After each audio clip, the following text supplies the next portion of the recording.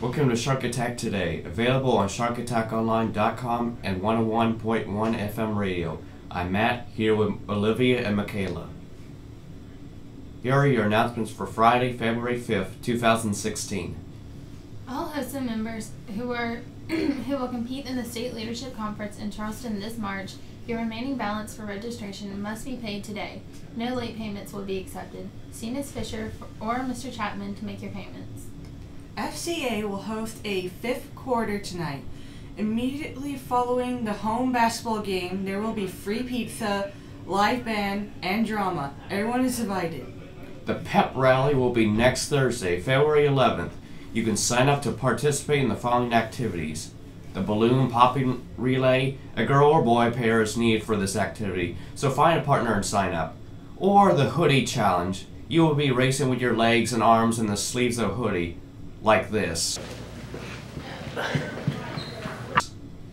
Sign up by Wednesday outside Miss Rogers' door, room F226. Now over to today's history. I'm Megan, here with David and Jesse. On this day in 1952, the first Don't Walk signs were installed in New York City.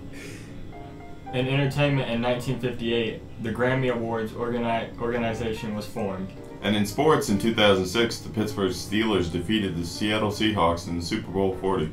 This Sunday, the Panthers will play the Broncos in Super Bowl 50. Let's go Panthers! Now over to today's trivia. I'm Haley, here with Jess. Today we have a history question. Who led the first journey around the world? Was it A. Christopher Columbus, B. Ferdinand Magellan, or C. Vasco da Gama?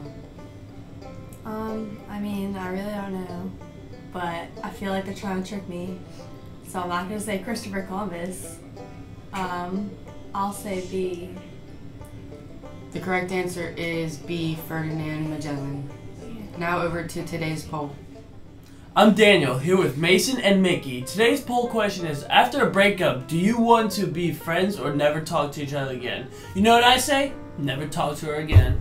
Why can't we be friends? I hate when people make a big deal out of it. That means not be friends. I guess. But you say I'm just a friend. You say Okay, according to our online survey, 68% of voters said that after a breakup, they still wanted to be friends, and 32% said they never want to speak again. I feel like they're lying. Yeah. Now back to the anchor desk. Thanks, and that wraps up Shark Attack Today. Check out sharkattackonline.com for new articles, photos, reacts, and short films. Have a great day, St. James.